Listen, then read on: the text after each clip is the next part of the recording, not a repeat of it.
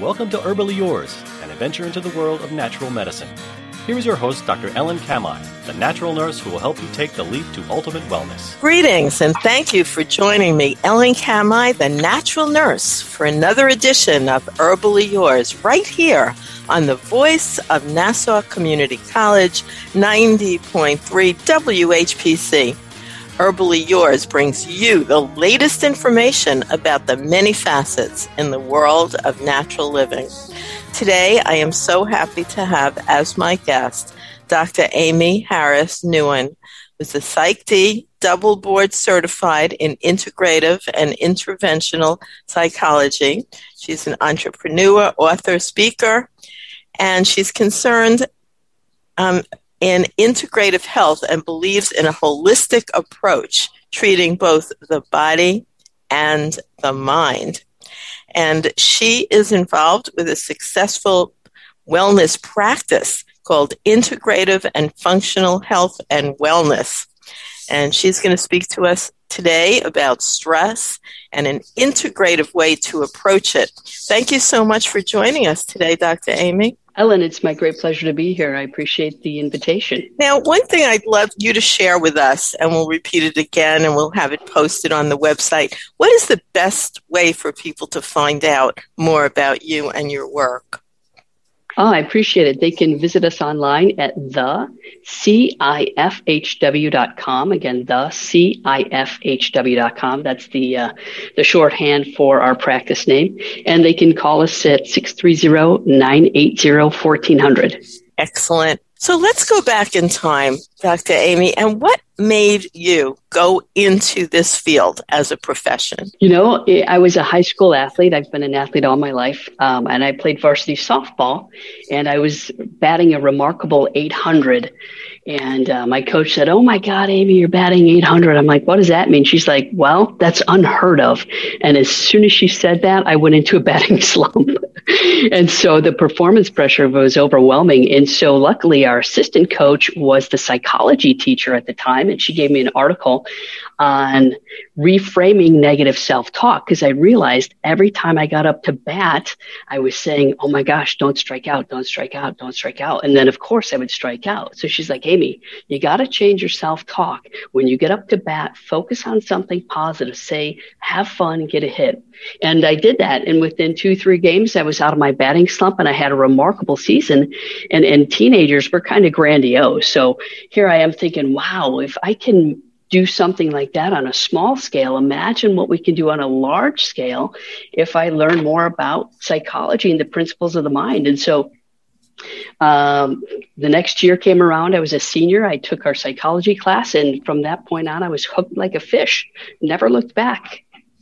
So that's really inspirational. Through a personal challenge and a personal triumph, you found your way to what you wanted to do with your life, which is a big question for a lot of teenagers.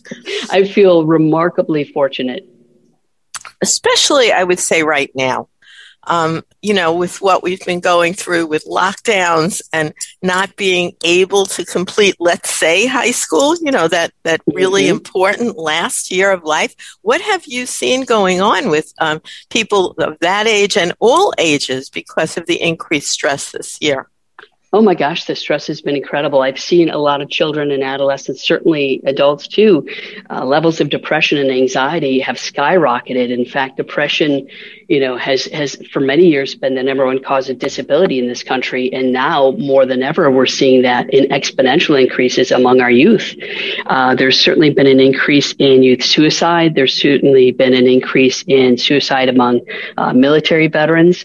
We're seeing, sadly, more domestic violence. We're seeing more child abuse. So the lockdowns, although I understand the public policy, they have done anything but help people stay safe in a broader sense, because the increase in mental health issues, the increased divorce, the increase in physical illness. So it's been very, very detrimental, sadly. And this is where people need the most help. Because we're still experiencing lockdowns in many areas of the country, and the effects will be lingering for a long time. That is so true. Well, I live here in Florida, where there's no such thing as a lockdown, but you luck out. But one of the reasons, but of course we're encouraged for self-care, like nobody tells you can't wear a mask and wash your hands. And you don't have to go down to South Beach, so they do put out public service announcements about making safer personal choices. But one of the reasons they went out of lockdown is one of the things they found is what you just shared, Dr. Aimee, and we're talking today with Dr. Aimee Harris-Newon, Psych D, and a brilliant doctor who really found her way early in life and has done so much to help people. You could find her at the CIFHW.com, and we'll have that listed on our archives. One thing they found is what you said about some of the social workers when we were in lockdown initially. Mm-hmm. They couldn't do the home visits in those homes that children are at risk of abuse with, abusive parents, I have to say, usually fathers, but it could be mothers too. And they weren't doing the home visits. They were just checking in by phone. But you can't see, a child shaking in the corner when you're talking to the parent. No, not at all. Who says everything's fine. So it was really, really, I would say, like you said, in an overall public health sense, not really so helpful. No, it's very detrimental. Very detrimental. And I'm so glad that states such as Florida are realizing the need to return to a better, healthier level of normalcy. That's incredible. There's no substitute for that. Right. None. But just to position that in terms of seeing hikes in viral infection. So, it's a balancing act. It's very difficult. It absolutely is. But as you know, there are fantastic treatments for COVID-19, and there have been since prior to the start of the pandemic. We, at our practice, we've been using zinc, vitamin C, vitamin D, elderberry, fantastic, medical interventions early on. So it's really about, maintaining a healthy lifestyle. A big part of that is maintaining, and managing your stress, because it certainly, we can't deny, the risk of that, but there are certainly, very reasonable things you can do to mitigate that and stay healthy as well. I am so happy you brought that up because, of course, as a holistic health provider, I'm always in the literature as well. And there is so much substantiation about what you just said. Oh, absolutely. I might. Zinc, vitamin C, and vitamin D, and elderberry all have been tested in COVID. There's actual literature about it. Absolutely. So why isn't that on the news every day? They can hand out the vaccinations, and right at the vaccination sites, everybody should get a bottle of all these things, which are cheap. That's right. Well, that's why there's not a lot of money to be made. I mean, there is, but there's a lot more money in pharmaceuticals. But, that's probably for a different show. Right. But it is stunning. I mean, I don't understand why. And many doctors like yourself and myself who do start, promoting, just telling people the truth about the studies, not even that we're selling them. I don't. Oh, yeah, absolutely. And there's a repression about sharing this information. For sure. If you want the truth, go to some really good peer-reviewed journals. Last April of 2020, I was, doing webinars on COVID-19, and I was, citing research from the Journal of Virology that, unequivocally demonstrated just how quickly and effectively natural stem cells, when taken intravenously, for example, could, turn around people, on their deathbed within 1 to 3 days, because it stops the cytokine storm and it opens up the airways. And certainly treatments of albuterol, that old school, medication for asthma, puffs over 1 or 2 days and boom, people are recovering like new. So there have been all kinds of treatments. People are going to, seek some of the truth. Go to some of the peer-reviewed journals. Check in with sources that aren't, dare I say, affiliated with the government or big pharma or big medicine. You're more likely to get an accurate picture. That's so true. Yeah, it's raising people's stress, right? Stress is it's off the hook. So, that's a big thing to say, what is stress? Because we'll let you share from your perspective what it is, but isn't it different for everyone? Because me, myself, I have to say, like, I don't get stressed. I don't know, people go, what? You're dealing with that? And I go, I don't know. What I find is I actually have this filter on my view of the world. I think I was born with it. It's something I would say very Buddhist. Awesome. I only know that after I'm 70 years old, lots of years of study, that I really don't get too emotionally involved in anything. Yeah, I feel like awesome. It's not, I don't know if it's awesome because you lose out on some of what, the drama that some people feel, but I think it is healthy though. I absolutely agree. Many would say that's the highest form of intelligence, is being able to observe, be an observer. It's funny. I love that, you've got that Buddhist perspective. I was out not too long ago and I saw a shirt, and I'll quote, Buddha said, you just got to let that go. Was what, end quote. So stress, it's interesting. Stress actually is a physiological response. It's our body's response to a challenge, a demand, or a threat. And in short bursts, it can be really positive. If it could cause us to take action, if we've got to flee from a dangerous situation, if we've got to study for an exam, if we're getting ready for an interview. But prolonged stress, that's where it can really undermine our physical, emotional, and, spiritual functioning. And there are different types of stress too.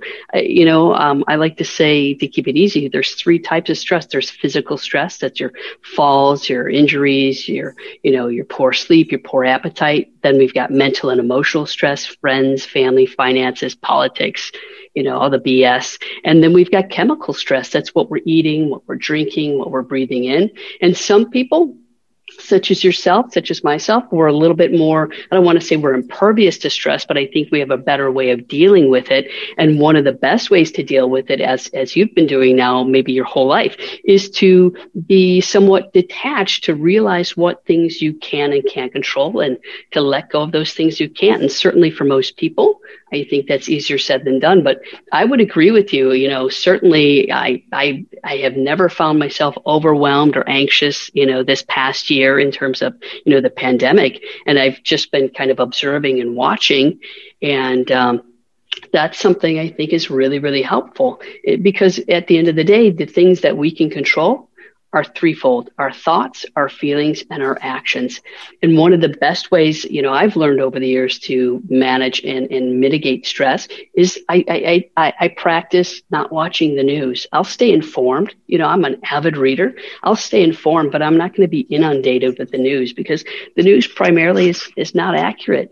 But it's driven to sensationalize things, and that exponentially increases people's stress. And then when people are stressed and anxious, they're very easy to influence, sadly. Right. That's a step you can take. And that's true. I love that saying, and it is an old one about, may I deal with those things I can change and change them and change them, Right on. And certainly diet and exercise. Oh, absolutely. I mean, I always ask my clients when they say, well, it's too hard for me to eat healthy because of some reason. But I go, who puts the food in your mouth? Mm-hmm. It's really self-determined. It very much is. It's interesting, though. Stress will trigger sweet cravings and salty cravings. But if you can manage to choose healthy foods, even just for a few days, those cravings will pass. I know some of my best stress-busting foods, because foods really do affect your moods. Kimchi, sweet potatoes, broccoli, blueberries, fatty fish, shellfish, eggs, organ meats, chamomile tea, those kind of things actually reduce stress. They reduce oxidative stress, in our body, and they reduce mental and physical and emotional stress as well. So foods affect your moods. Well, you threw out a word there, and you and I know what it is, and there's some in my refrigerator. But let's share what kimchi is with our listening audience if they don't know.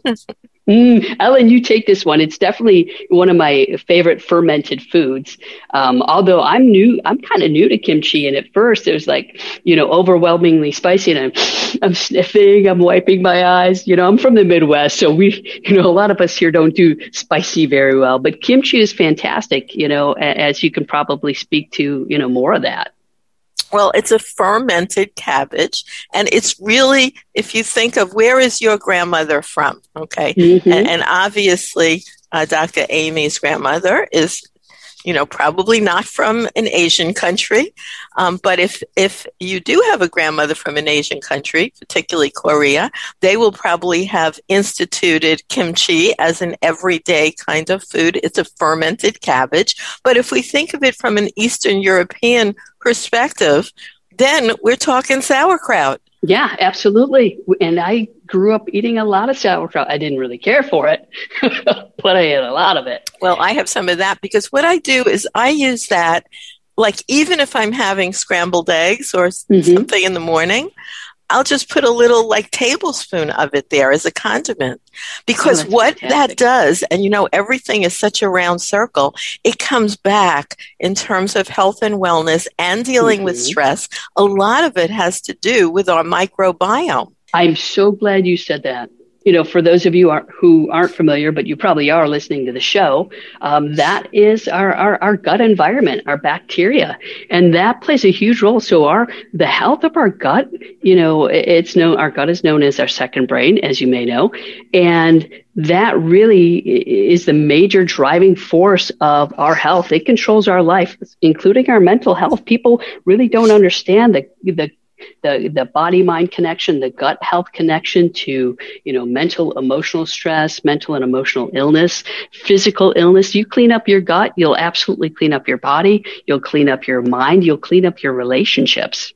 Not even kidding you. Right. Isn't it amazing? Because those microorganisms have their own consciousness and release chemicals into our body that influence just what you're talking about, your ability to handle stress, your mood. And people, when they realize that, they're kind of freaked out. It's like a lot of us live here. It's like we, rather than me. Okay. Yeah, it's interesting. When people ask what's the best way to deal with stress, I would say, come back to the fundamentals of taking care of your body. Healthy food, that's foods that, elevate your mood, foods that help you to have a clean gut, and, foods that, help increase mental clarity. So healthy food for sure. Have a really good sleep routine, what we call sleep hygiene. Exercise, move your body, whatever it is, it doesn't have to be at the gym, but something that's keeping you involved. Because here's the thing, when you take a fundamentally healthy lifestyle approach, you're going to manage those mental and emotional stressors so much more effectively. We're all going to have stress. Stress doesn't end until we die. But there are things that you can do to manage it so much more so than maybe you've given yourself credit for by just focusing on the fundamentals. Well, let me ask you, where is your clinic located?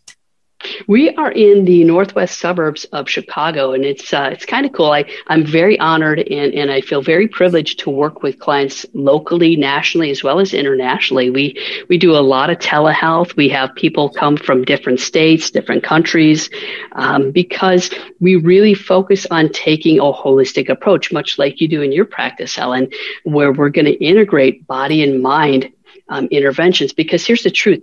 Most people, if they've been dealing with something, just say, mentally or emotionally for a while, maybe it's depression, maybe it's anxiety, maybe it's chronic work stress, it's going to affect your body, and vice versa. If somebody's been dealing with a chronic issue physically, it's absolutely going to affect them mentally and emotionally. And if you only address one part of the equation, then you can't really heal the whole of the person. So it really is about taking this integrative, holistic approach. And, as the old Chinese proverb says, there's many roads to the top of the mountain. So it's about identifying, taking, the holistic, view of someone, their lifestyle, their body, their relationships, their family history, their early childhood history, understanding the wholeness of that person, and then working collaboratively and figuring out a plan of action. And, everything's a double-edged sword because, of course, COVID, et cetera.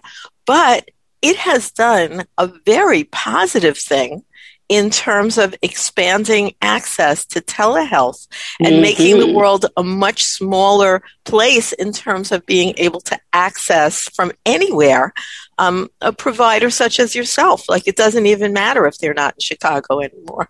Isn't that just been a blessing? When I look at it, to your broader point, there have been many blessings, that have come out of COVID and the pandemic. And a big part of that is telehealth, because there have been people that have been shut in for years, even decades, and as you said, people that, haven't had access to services or resources. So that's been a huge blessing. Really has. It really has. For my daughter, who's not someone who can get around, she's somebody who's has various challenges, and it's been wonderful for her to have visits, that she feels like she's really being supported by her providers, and on a big screen, with a Zoom meeting or something. It's really done a lot to expand healthcare. So tell us about your center. It's obviously not only you. What other kind of things do you offer there?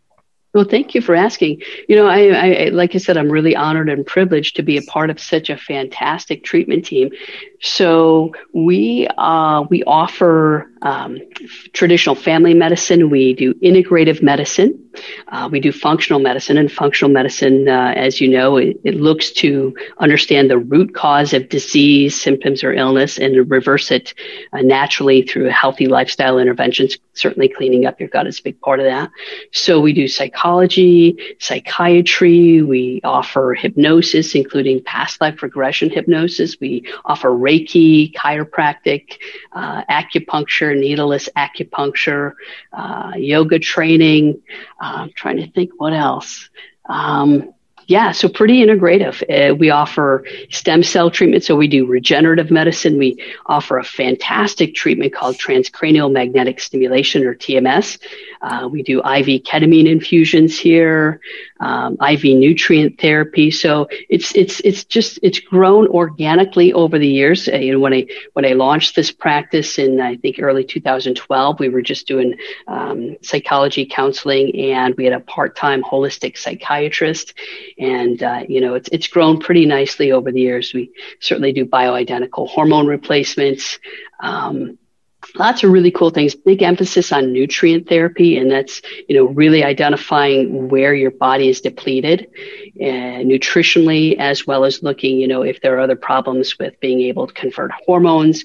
And so we have found that our nutrient therapy has better outcomes and is much safer than traditional psychiatry, although we certainly do, some traditional psychiatry here as well.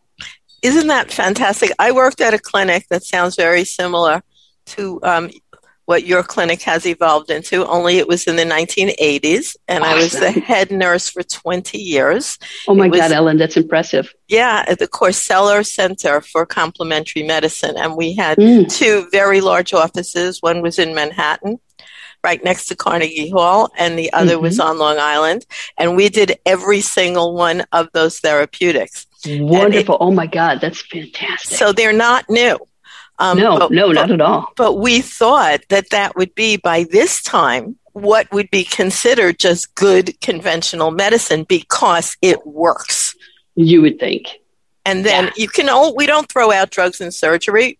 That would be once in a blue moon, almost never, and certainly not to deal with any kind of ongoing type of health issue, because drug therapies not only don't work, they really make things worse. They do. They absolutely do. That was one of the big that was a big impetus for my focus on functional and integrative medicine. Was, my partner was diagnosed with, Hashimoto's thyroiditis, which turned into, thyroid cancer, which then turned into chronic fatigue. And it just devastated her life. It devastated our relationship. And my mom then, had some chronic illness that we started to turn around naturally, and then had a situation and then went downhill from there because she was grossly over medicated and ultimately died as a result of that. So in chronic situations, conventional medical interventions, actually exacerbate situations. Western medicine's great for an acute situation. Maybe you have a heart attack or get in a car accident or you've got an acute infection. It can save your life, but for a chronic condition, if you're only being offered a pill or a surgery, you're absolutely putting yourself at much higher risk because it just doesn't work. It makes things worse. It's so sad. Like my own mom, who's 92, no prescription medications, not one. Wow. But she's on lots of nutrients. And she is still having a very minor health challenges with very minor arthritis. I wrote a book called Arthritis, written 16 books. But she also, congrats. Well, yeah, it's a lot of work. She also, has some memory loss. But in general, physically, she's in fantastic shape. When I see the others like her on 15 meds, it's great. Yeah. And I'll tell you what, that's the average person over 60 is prescribed 26 medications per year. I know. That's criminal. If a healthcare worker does come and work with my mom, they always say, okay, so what meds are you on? And when she doesn't know, they come to me and say, I think she's not remembering what med she's on. Could you tell me? She said she's on none. I said, no, that's correct. None. Oh my gosh. Wonderful. It's all the kimchi. It's just not heard of, which is ridiculous. Just ridiculous. So it's wonderful that you have that center. I'm familiar with all those interventions. And like you said, Dr. Aimee, at this point in time, so much of that is well documented in mainstream medical literature. So it should be standard of practice across the board because it's actually less expensive in the long run. It's not sometimes for the individual because it's not covered by insurance. But if we look at societal expense, it's actually much less expensive to use herbs and vitamins than a drug. Absolutely. And you make an excellent point. It may be a short-term investment for the individual, but it will pay big dividends. A lot of times when I'm doing a consultation, I will ask, how's this affected you, occupationally or in school? How's it affected you emotionally? How's it affected you physically? How much has it cost you financially? Because a lot of people don't realize it has cost them thousands, sometimes hundreds of thousands of dollars. I interviewed, a gentleman a couple weeks ago for a consultation for transcranial magnetic stimulation. I said, how much do you think your depression and anxiety has cost you over the years? And he said, it's cost me several $1 million because it caused him to divorce and he lost, more than half his assets. And so we're talking about an intervention that changes lives, saves marriages, saves jobs. But a lot of people get stuck and they don't understand. Aimee. Dr. Aimee, I have to shut you up there because we are out of time, but thank you so much for being our guest. And thank you, listeners, for listening to Herbally Yours on 90.3 WHPC, Nassau Community College in Garden City, New York. For further information, you can email us at whpc@ncc.edu, and you can find this show on our archive and click to get in touch with Dr. Aimee. And I am your host, Ellen Kamai, the Natural Nurse at naturalnurse.com, inviting you to join us next week for another edition of Herbally Yours. Until then, stay healthy.